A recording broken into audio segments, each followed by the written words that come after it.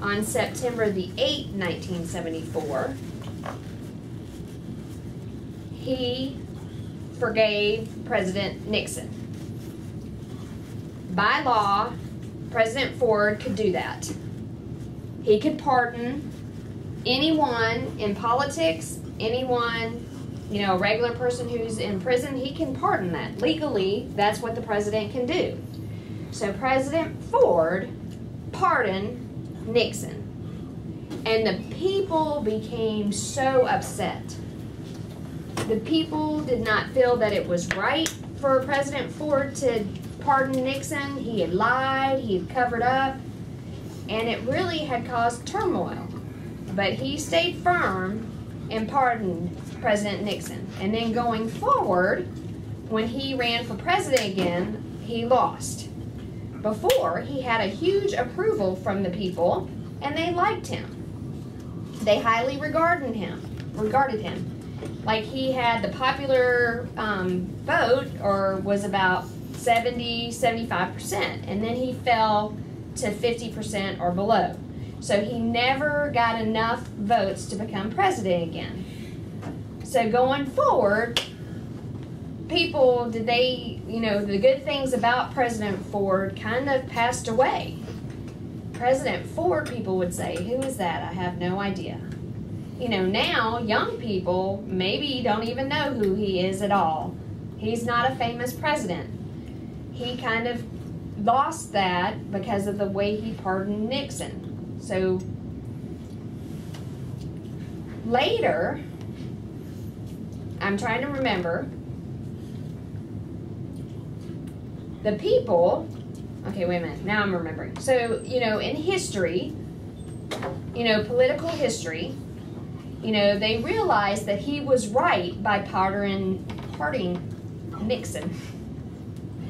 And that was the best thing he could have done. Because if he had not pardoned Nixon, it would have continued on a huge entangling mess and debate that would have hurt this nation.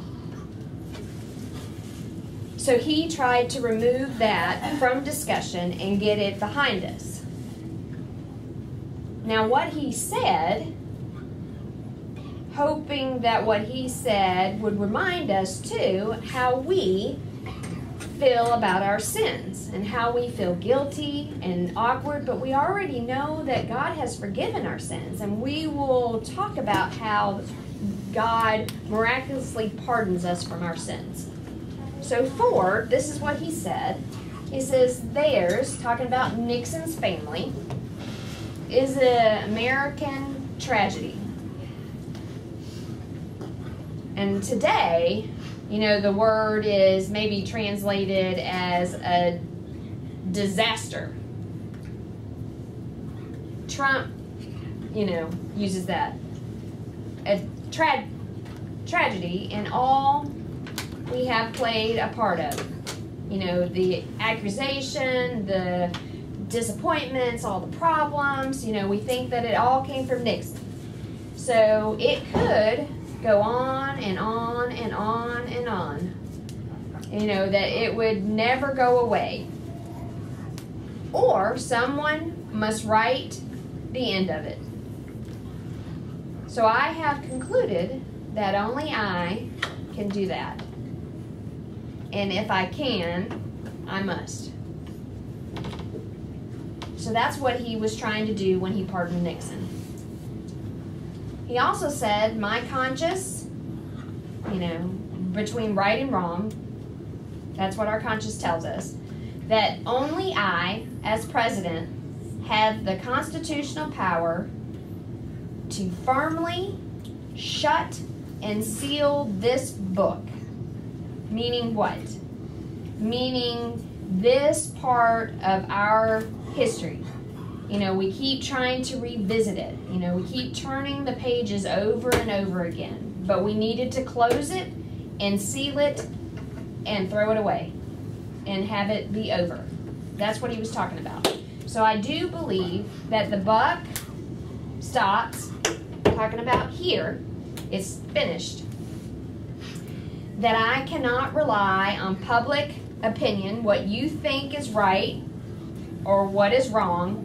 I cannot depend on those public opinion polls to tell me what is right. But people still were upset, thought it was not right. They quarreled, talked about how wrong Nixon was and how he should have been punished. It was tremendous. So Nixon and his family really suffered, even though President Ford pardoned Nixon, and it was a big relief for Nixon himself, because if he had not been pardoned, maybe he could have been murdered in prison. Yeah, that's true, but he could have been murdered anywhere. But President Ford pardoned him so that he could stay home with his family and that the country itself could move on. But Nixon's family still suffered from all the guilt of what had been done. So President Ford, he felt that it was the right thing to do to pardon Nixon, to put it in the past, and he thought it would be best for the nation. But after the pardon, Congress had to call a meeting, everybody questioning President Ford, and he kept answering and trying to explain. People opposed and disagreed with Ford, and very few supported him. But later, John Kennedy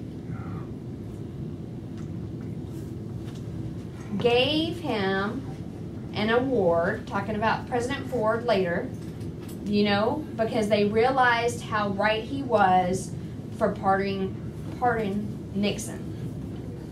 President Ford, what he knew that it was the right thing to do. He had words in the back of his pocket for a long time to help him remember that these was the right things and the right reasons. But he never shared what that piece of paper said until 20 years later when somebody interviewed him. When President Ford was interviewed, this is what he said. It says, a pardon, and I'm going to explain this, a pardon carried an amputation of guilt, and that acceptance carried a confession of guilt. What does that mean? It says, as President Ford pardoned, that means it was very clear that he was guilty, meaning Nixon. Amputation, it was like almost transferred. They gave it to him. That it symbolized that he was guilty, that Nixon was guilty, and he accepted the pardon. Obviously stated that Nixon was guilty. No, let me explain. So if I accept, it's obviously that Nixon accepted the pardon. He confessed that he was guilty. No, we're not talking about Jesus. And I explain this difference. Pardon, God pardons different than this. And I'll explain the difference here in a minute. But when President Ford gave him the pardon and Nixon accepted it, it was a confession of guilt. He didn't have to sit there and say, yes, I did this, yes, I did that. He didn't have to. Because when he accepted it, it showed that he was guilty. And he knew that he was. And the people knew that Nixon. And then they let it, tried to get over it at that point. So where did he get this wording? When he thought about this, it was from a court statement a long time ago in the 1950s. It was a story about what happened. This is not a history class, so I don't want you to have to think you have to remember all these dates or everything. But this was a quote stated in a court trial in the 1950s, and it helped him remember. And here, so it's interesting here in Isaiah 55.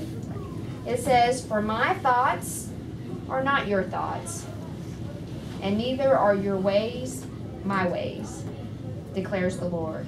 As the heavens are higher than the earth, so are my ways higher than your ways, and my thoughts than your thoughts."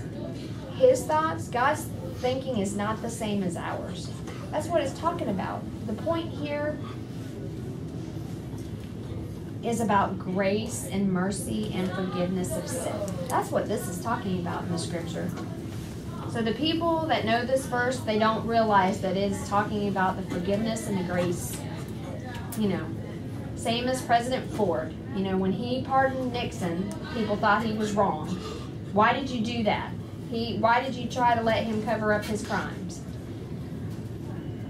So in Isaiah 55, which precedes, it says, "Come, all of you who are thirsty, come to the waters, and you who have no money, remember, from works doing, come and buy and eat."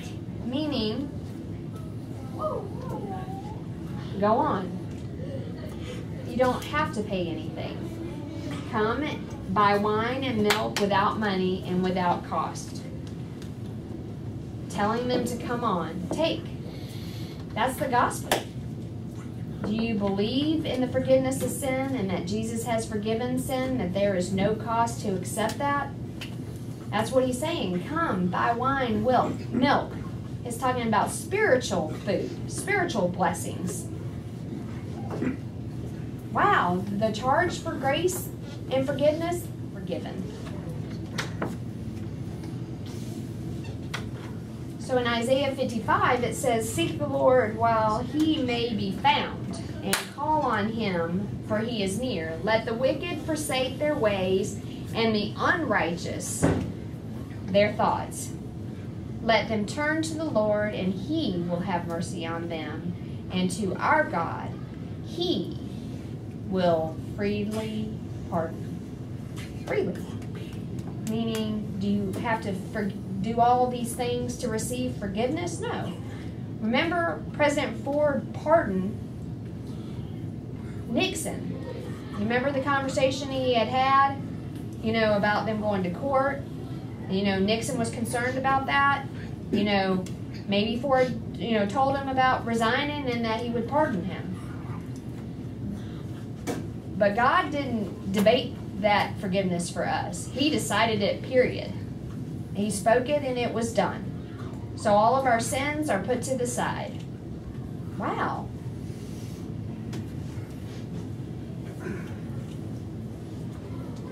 So the point is talking about his thoughts and his are not our thoughts. So it says, remember we were talking about Ford, you know, the note that he was carrying in his pocket for 20 years. It says the pardon carried an amputation of guilt, and that the acceptance carried a confession of guilt. It's different than God's forgiveness, though. You know, we come to him and tell him how we have forgiven, and we give him our sins, and God forgives us, and we have no guilt. It's the opposite here. When we ask for forgiveness and we receive our forgiveness of our sins, we should have no guilt. It is freely given. We are free to join in our fellowship with God. We are free to communion and conversate with God. You know, free to receive his blessings that he pours out on us because of Jesus and what he did. Not me and what I do, but for Jesus. All I have to do is confess, and he forgives, and he shows mercy. Every morning when we wake up and the sun rises and it comes through this window and you think, oh wow, the new mercies and the new grace that he shines on us every day. Every day. That should be a reminder. You know, do we have to count all of our sins that we've done? And God counts and keeps track of the sins that we did? No. God, what he did for us, if he is not against us, who can stand against us? So Martin Luther felt very touched by that. He wanted people to understand God's grace through the gospel, that it was through God. And for salvation was only for Jesus and his glory. And that we could praise God for his mercy. That's it. So your sins, you know, will God show us those when we get to heaven? Nope, they're gone. So suppose, you can imagine, but I did all these things. And God will say, what are you talking about? When you sit there and say that what you've done